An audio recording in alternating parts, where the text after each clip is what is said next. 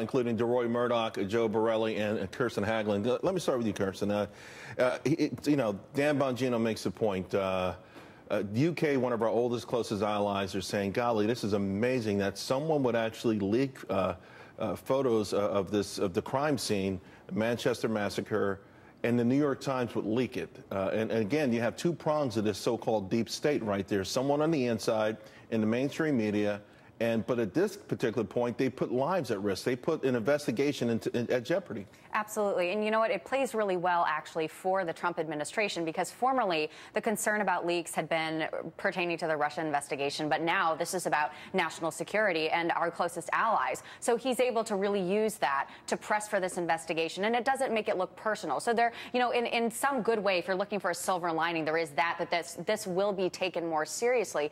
But at the end of the day, even with Steve Bannon coming in and them talking about, you know, really going after this, you know, this real assault, you know, that they are facing in the deep state, we have to make sure that we keep the focus not on who is, you know, driving the most headlines and who's creating the best narrative here, but what's best for the security of the American people. And leaks are bad for everyone, and they undermine that trust that has really been lost in the last year that Americans have in the media and in our government. Right, but we know leaks are a weapon, and it's just one of the many weapons that are being used by the large bureaucracies out there.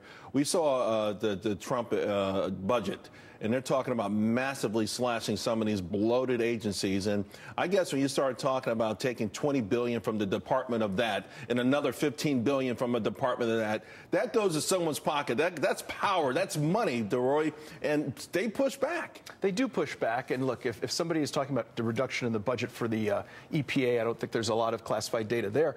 But if you're talking about spilling out what the Prime Minister or President of Australia said to President Trump, all these leaks about Manchester, this is classified stuff. This shouldn't be discussed. I think it would be very helpful to have Attorney General Jeff Sessions give a speech about leaks, the damage they do, what the penalties are, and promise that anybody caught doing this will be sent to jail to do hard time and make license plates. Well, the White House put out and we need prosecutions. Right, and there jail you go. terms The White House put out a statement about going after prosecutions. That was music to my ears, but I don't know that the so-called deep state cares so much about speeches. I mean, they're about action, and so far they have been on the offensive. That's what I'm talking about here. Well, then we need some people in handcuffs. I think we saw some leakers being put in handcuffs and put in the back of squad cars. I think people would clam up at last. Joe, you were involved with the Trump campaign in New York. There's some speculation that there are even folks who are close to him who have greater allegiance to the deep state than to Donald Trump, the will of the people, and his agenda. Yeah, and it's very problematic. Look, I mean, we see this where it's not even necessarily classified information, but just as you pointed out, confidential information. How can anyone, whether it's a president or anyone on the highest level of the White House, engage in serious conversations with counterparts overseas if they believe the context and the contents of those conversations are going to be disclosed? This is something that President Trump has been talking about going back now to February and March of this year. Even John Brennan testified this week pre-Manchester about the dangers of leaks. But up until the context that Manchester provided, we really didn't see any serious discussion in the media about it.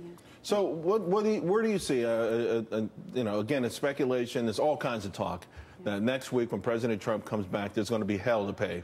That some people are going to be tossed out, that there are going to be some revelations about who these leakers actually are, and maybe as many as 3 of them, and that they're going to go on the offensive. They're going to prosecute people. They're going to point out people. Jeff Sessions, Steve Bannon. Is this what's needed? Do we actually need the White House to fight this? Because there's a war going on. Do we need them to fight back? Well, they absolutely need to fight back. And I think there might be some additions to the cabinet as well. And, you know, they need to for the sake of the messaging on the legislative end of what they actually want to do, what they want to get done. But you know what would help? If you didn't see people like Edward Snowden and Julian Assange lifted up as heroes in this world. You know, a lot of people, they just want to leak so that they can get their 15 minutes of fame, or they want to, you know, be lifted up as this social justice hero, and they're not. They're endangering people's lives, and they should be looked at as such. Deroy, how do you see it working out? Because I think one of the points that Kirsten made is critical. The legislation seems to have gotten bogged down. The Trump agenda seems to have gotten bogged down in all of this. And again, we're talking about the swamp. It's a murky place to begin Absolutely. With. You know, you don't want to make it even tougher to get to pass through things. Yeah, I had a conversation earlier this week with someone who said, well, I guess we've lost the House now. Unbelievable, the level of defeatism that exists there. Look, the best way to get people reelected next year, Republicans to get reelected, is for them to do their jobs. They need to to govern. As long as this investigation goes on, there's no reason the House can't vote on legislation. There's no reason the Senate can't vote on legislation. The best thing Republicans can do to get back on track is do their jobs. Vote on legislation, put as much as they can on President Trump's desk, get things signed, and as the economy picks up and things get moving, I think people will feel a lot better, and a lot of this negativity will start to lift. So are you confident that someone like a Paul Ryan, who is an establishment politician, is the guy that can lead this? Because I think he's got a mixed track record right now at best. Look, he's certainly getting a lot of pushback within his own party, not just from sort of the Trump wing of the party. He has no choice but to deliver, and unfortunately, with some of the distractions. Would you say he's part of the deep state? Would you go that far? I wouldn't go that far and accuse him of undermining the president intentionally, but you're undermining the president's agenda by not passing the legislation that the Republican Party was elected to pass. That's worse in many ways than some of the leaks we've seen, because that's what the voters are going to judge the Republican Party on. We saw yesterday a win, but we might not see the same thing in 2018. All right, guys, thank you very much. Well, he once